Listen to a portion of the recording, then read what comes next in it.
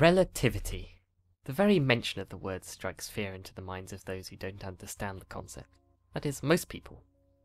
However, while Einstein's ideas are profound and somewhat counterintuitive, they are actually very simple to understand if you can follow the logic through without being misled.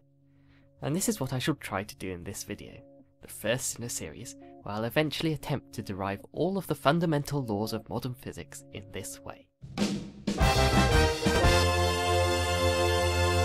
Einstein built his theory of special relativity on two postulates, fundamental assumptions that he derived everything else from.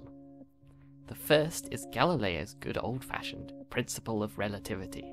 The laws of physics are the same in every inertial frame of reference, i.e., to the point of view of an observer moving at a constant velocity, it is impossible for them to tell that they are moving. Therefore, special relativity only applies in the special case of an inertial frame moving uniformly.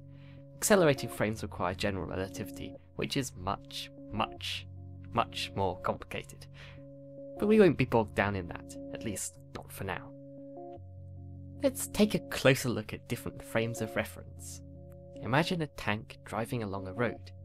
From the frame of reference of the road, the tank is moving with a constant velocity. Let's call it u. However, for the tank driver, the tank is stationary and the road is moving backwards with velocity minus u.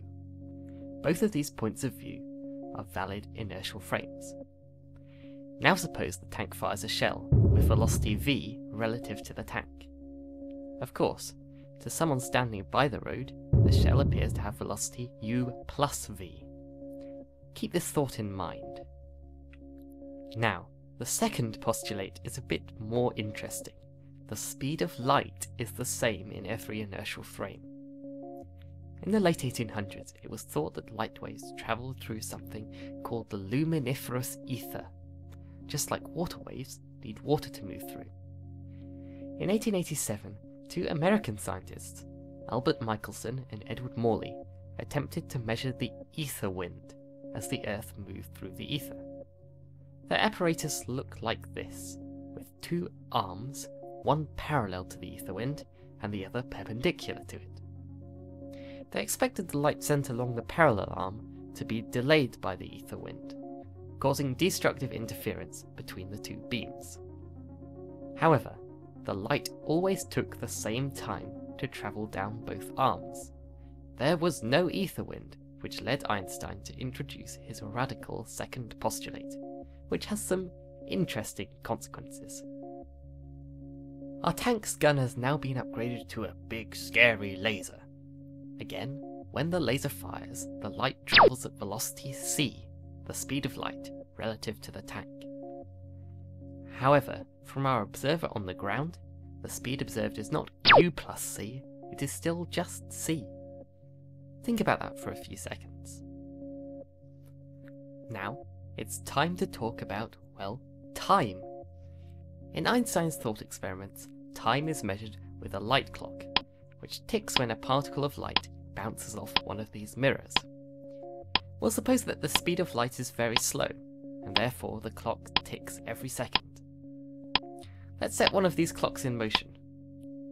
Inside its own frame of reference, the clock still ticks every second.